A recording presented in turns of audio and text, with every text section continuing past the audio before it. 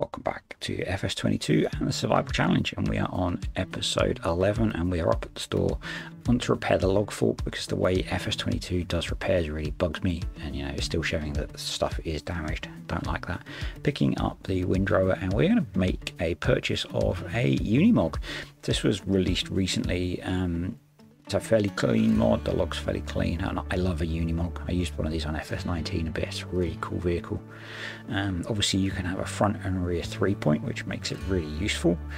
It's pretty quick for getting around the map, and yeah, it's just a pretty useful workhorse. It should be better at towing all the trailers we've got because it's not got the really low hitch that the tractor has. And it's only 26.5 grand. So yeah, we're going to get ourselves that, and we are going to send that back over to the farm using one of the shop's workers. We'll just run that back down, and we'll drive the tractor back. So there are a bunch of fertilizing contracts around the map, and this is where the Unimog really comes into its strength. It's got a 3-point, it's got PTOs, and it's quick. So it doesn't matter that the contract is on the map, we can just drive up there. So we do need to get a bit more fertilizer, and I think we need a front weight, if I'm honest. It's a bit twitchy with the weight of the fertilizer spreader on the back. So we'll get that sorted. We'll get a few more bags of fertilizer. It would be useful if the store had something other than a forklift, because as you're about to see, the forklift doesn't reach high enough to lift things onto the back of the Unimog. So it's got that platform that we can strap on. So yeah, it would be really useful if they had a telehandler or something. Maybe they can upgrade in the future. But we'll leave those bags there for now. We'll get ourselves a front weight, which is not massively expensive. We could have probably gone heavier, and we'll get stuck into some contracts. I didn't crash into that 2CV. No, I don't like crashing. I'm just very good at it. So first field, this is pretty small. Won't take us very long given the working width on the Unimog and the spreader.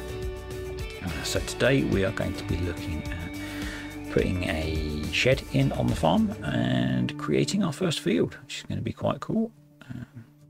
So I'm picking up these logging trailers. So they were only 4 grand each, and the Unimog is pretty quick, so I figured maybe these would be a good way of getting lots of lumber up to the mostly the biomass eating plant. So we've got a few trees to clear out before we can put our workshop in and get our field created. And unfortunately they're the horrible oak trees and trees that just need a lot of work, but we've got our new trailers to load up, so we'll give them a try. Combined with the Unimog, hopefully we'll be in for a good time. I have made a small edit to the Unimog. I found it was a bit light, so I went into the XML and made it 1,000 kilos heavier.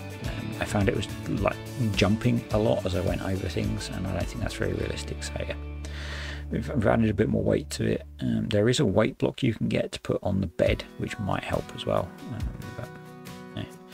And get these trees loaded up, and then there's going to be a shed going in the corner in here, and then a field next to it. And that field is probably going to have barley in it for our chickens. I'm still planning to buy the bigger chicken coop. As I expand the farm, we need to get some cash in for that, but those 30 chickens are just not cutting it. And the bigger chicken coop is about the same size, so although it costs a bit more, we may as well get that. And we have some weird collisions going on here. So chainsawing up some of the smaller pieces to hopefully sort that. Yeah, farm sim and tree physics, it's a thing. Anyway, loaded up, not too much on here, and we'll get this sold and see how we do. So 5 grand for the first load, and I missed what it was for the second one. We have one more tree that we had to clear, which I got stuck. I found with the normal trees you can get quite a lot on here, but with these ones not so much. So we'll get these sold, another 5 grand, and let's put our shed in. £35,000. I'll try and remember to put a link down below for this. We need to do a bit of terrain editing first, because I want it to be at this level, so we're going to cut into the bank a bit, which is going to cost us a bit of money, but it'll be nice to get our first shed on the farm. I'm not the best at doing this. But yeah, I think that'll fit quite well there. Quite like that. It's not too severe with the cut into the embankment, and we'll just see if we can smooth things down a little bit. But it's really nice to get our first proper shed on the farm. I know it's not really a European style, it's an American style shed, but we have limits on what's available at the moment and what I can afford. Bit annoying there that we've put it too close to the greenhouses, especially now we can't pick the pallets up by hand. So we're going to have to try and get the front loader forks on the tractor in there to pick those out. We'll manage it. We will manage it. And now we can start to tidy our kit up. We'd very quickly outgrown the little shed that was available already in the yard. I'm not reversing dolly trailers into anything. Thinking about putting another shed there as we expand a bit more. I would like to do a straight swap on the chicken coop, but that might mean we have to sell all the chickens we have at the moment and do that. I'm not sure. I haven't decided yet. It's a way off, I think. The mulcher can go into the workshop. Now we've got the lumberjack mod. I'm tempted to sell that. I don't think we really need it. And it's probably worth a little bit. So yeah, tempted to get rid of that. Cedar can go in the shed. And we're going to pick up the pallet forks and see if we can get those 2 pallets of lettuces out. Obviously the first pallet is quite easy, but this one is a bit of a pain. Yeah, it's not the end of the world. They don't produce that much. So yeah, we should be okay. Not sure if I'm going to get more greenhouses. I think we have better ways to make money, but we do have some, like the pallets of furniture we have. These all go to the same sell point, so I'm going to pick these up first. I don't remember if I said, but I edited the carpentry production so that it's 3 times more expensive to run, but runs 3 times quicker. I was just getting fed up of how long it was taking to get the stuff processed in there. I felt it was very unrealistic that it was going to take a year or more to process the wood that it could take, which just seems wrong to me. So I have made a small edit to that. If you don't like it, tough. If you do like it and you want to know how, drop me a comment and I might do a video on it. So we've got 3 pallets of that to sell off as well, so this should be a nice little income, and that will let us go and buy our plough hopefully. So this all goes to the farm shop around the back obviously, and that made us a fairly nice 20 grand I think it was, something like that. So it went past fairly quickly for me. So just put the last of the chicken feed in, and now we're going to go get the plough. So we're going to go for this little 3 and a bit metre plough. 19 grand, quite expensive actually for a 3 metre plough, but it's a square plough, it's not an offset plough, so yeah.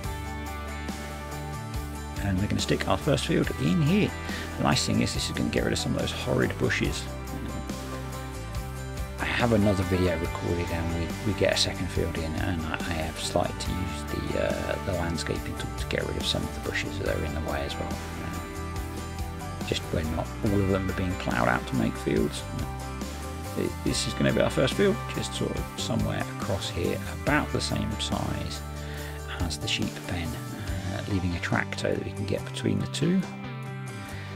The plan roughly for the farm is I'm going to do fields up the back edge of the farm and then more farm type buildings along the front where the road is currently.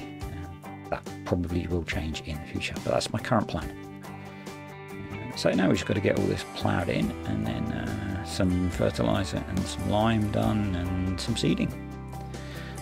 I did realise after I'd done this, and in fact after I'd done the second field as well, that I still have rocks turned off from when I was doing contracts, because there were so many rocks on the contract fields that it was getting stupid. Thanks to Scroff's Discord, I know how you can get rid of the fields on the rocks on fields you don't own. I'm probably going to do a quick video on that, because I thought it was quite a cool trick that one of the guys on there pointed out. So, pretty much done with our first field. It's not huge, hopefully it's going to give us enough barley to keep our expanded chicken coop fed. So we need to do a bit of fertiliser and a bit of lime at this point. We have fertiliser already, so I think I'd do that first. Some bits are fertilised from where we've been mowing the grass, and then we've ploughed in grass. Some bits aren't, so we'll try and even that out a bit. And then head up to the store to pick up some lime. Now I know base game, that won't spread lime. Taking the car trailer so we can lift them on the back with the forklift, But I made a quick edit so that it could spread lime. In the real world, it can spread lime. If you check on the site of Amazon, the producers of that spreader, it can be used to spread lime. So I just added lime in as something it can spread. And it's not going to take a huge amount, so this will probably do a few fields for us, which is quite cool. And I do love the spread width on that thing.